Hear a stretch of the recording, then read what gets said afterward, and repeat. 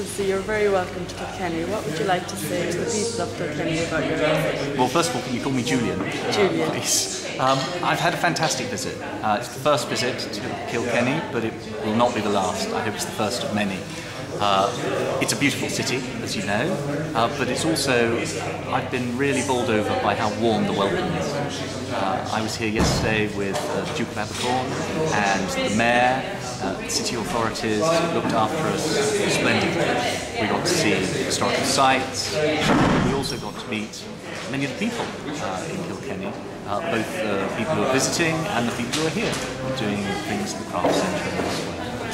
And everywhere we went, it was warm, welcoming, and we'll remember it. I know the Duke said as he left that he was going to remember it. Fantastic, and you're very welcome here, and I hope you enjoy the rest of your stay. Thank you very much.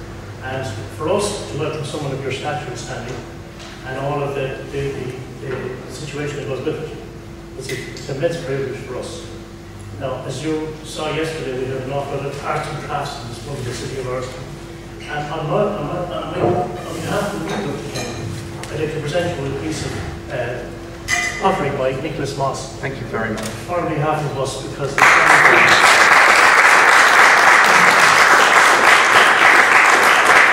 arts and crafts are very much an important part of the operation of the city.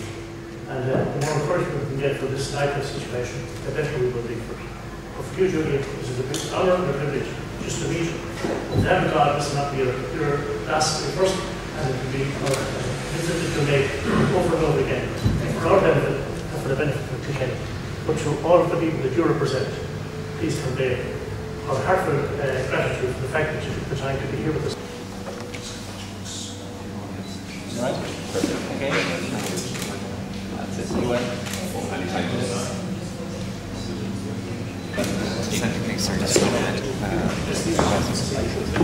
you.